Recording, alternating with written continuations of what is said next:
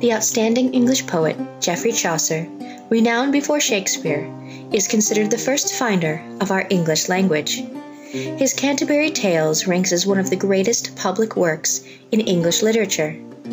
Renowned author, Chaucer also contributed importantly to the second half of the 14th century to the management of public affairs as a courtier, diplomat, and civil servant. In a career that spanned 3 successive kings, Chaucer was praised and trusted, but it is his avocation, the writing of poetry, for which he is remembered. Geoffrey Chaucer was born around 1342, likely in London. His family name derives from the French chausseur, meaning shoemaker, though Chaucer's father was a wine merchant. Chaucer's first appearance in historic records is in 1357 as a member of the household of Elizabeth, Countess of Ulster, wife of Lionel, third son of King Edward III.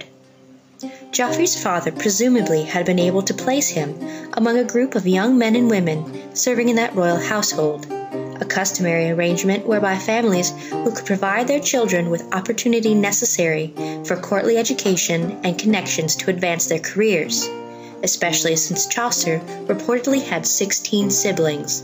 This was going to excel him in society. Though this meant Chaucer had to leave his family and work as a page in servant to a knight, he was only 15 years old. By age 17, Chaucer was a member of King Edward III's army in France and was even captured during the unsuccessful siege of Reims. The king himself contributed to Chaucer's ransom to save him in order to return him to His Majesty's service.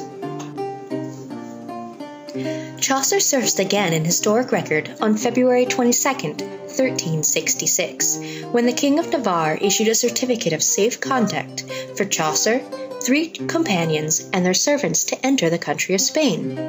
This occasion is the first of a number of diplomatic missions to the continent of Europe over the succeeding 10 years. At the age of 25, Chaucer had moved from a household servant, a soldier, to that of a trusted diplomat. So much responsibility and activity in public matters appears to have left Chaucer little time for writing. However, the time traveling did expose Chaucer to the works of Dante, Petrarch, and Boccaccio, which was later to have a profound influence upon his own writing. No information exists concerning Chaucer's early education, although doubtlessly he would have been fluent in French, as was the Middle English of the time. He also became competent in Latin and Italian. His writings show that he is closely familiar with many important books of his time. In 1366, Chaucer had married longtime friend Philippa Pan, a lady-in-waiting to the Queen of England, and continued his work for His Majesty as a diplomat. With Chaucer's career prospering and his first important poem, Book of the Duchess, becoming popular, Chaucer continued to connect himself with persons in high places.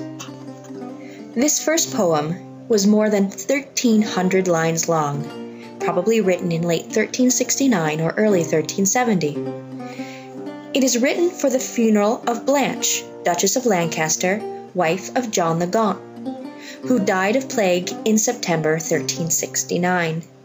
John of Gaunt was Chaucer's best friend. Lord, but mine heart is maketh light, when I think on that sweetest rite, a commonly one to see, and wish to God it might so he, that she would hold me for her knight, my lady fair and bright. When Rich II ascended the throne, Chaucer was appointed clerk of the king's work. His pay raise was more than £30 a year and a pitcher of wine daily. He became responsible for construction at Westminster, the Tower of London, and several castles and manors, but times were still hard for Chaucer. It is during the same time that Chaucer was caught up in a legal scandal.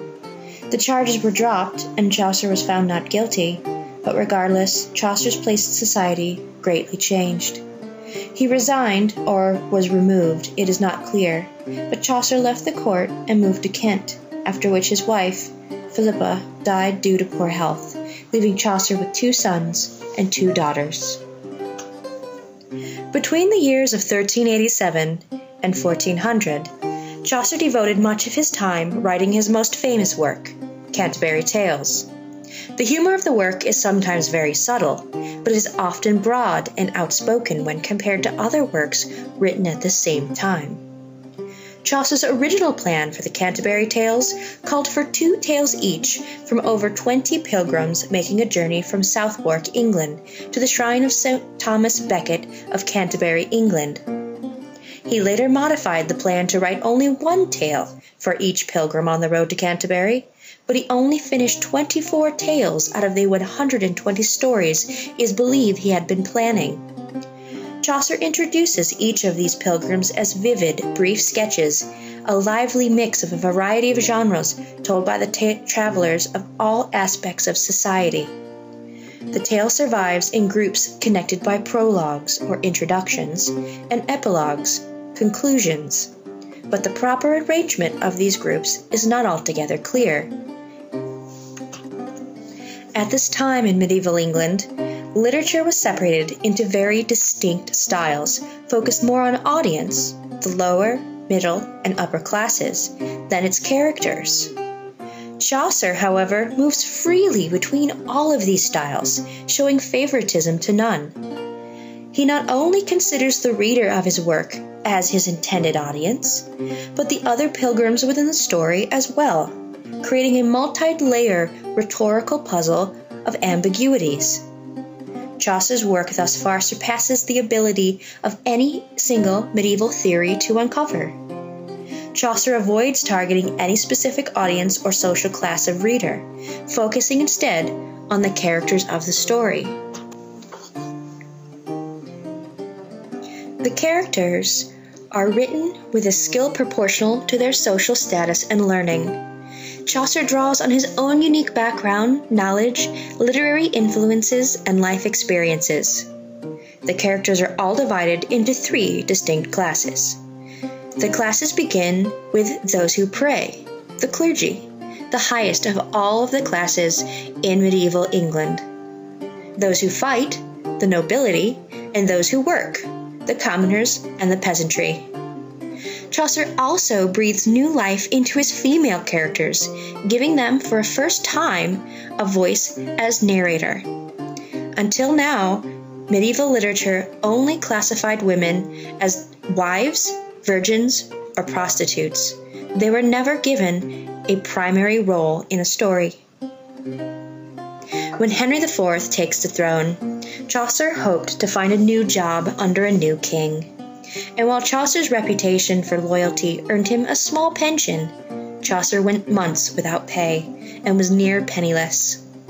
Nevertheless, on the strength of his expectations, on the 4th of December, 1399, he released a tenement in the garden of St. Mary's Chapel at Westminster, and it was probably here that he died on the 25th of the following October.